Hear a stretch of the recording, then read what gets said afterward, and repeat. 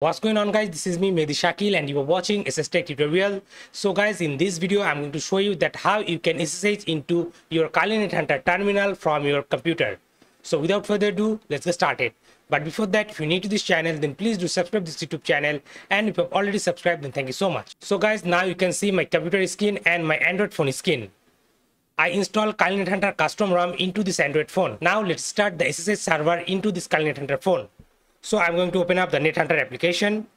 Then from here, I'm going to Kali services.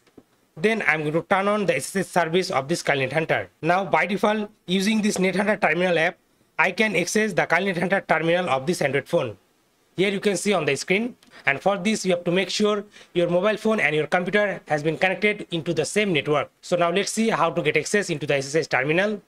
So open up your command prompt or terminal. Then here you need to type SSH, then type root, then type @, then you have to type the IP address of your Android smartphone. So for this, I'm going to type this command on my Android phone terminal, if config, then press enter. And here you can see the WLAN IP address is 192.168.0.101. So now what I'm going to do, I'm going to type here 192.168.0.101. Then I'm going to press enter. Then here I need to type the password. So my Kali Nethunter password is Kali. So I'm going to type here Kali. Then press enter. And now guys, here you can see I get access into this root terminal using my computer command prompt. And now I can use this Kali Nethunter mobile phone using this SSH terminal. If you want to update anything, you can type the command here like this, sudo apt update. Then press enter. And here you can see this command is running on this Android phone using the SSH terminal.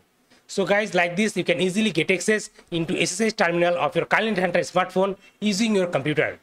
So guys, that's all for today. I hope you like this video. If you really like this video and enjoy this video, then please give it a big thumbs up and share this video with your friends. And guys, if you're new to this channel, then please do subscribe this YouTube channel and don't forget to press the bell icon to get all the latest upcoming video tutorial notification. I'm Mehdi Shakil, you're watching SSTec tutorial, and I'm signing out.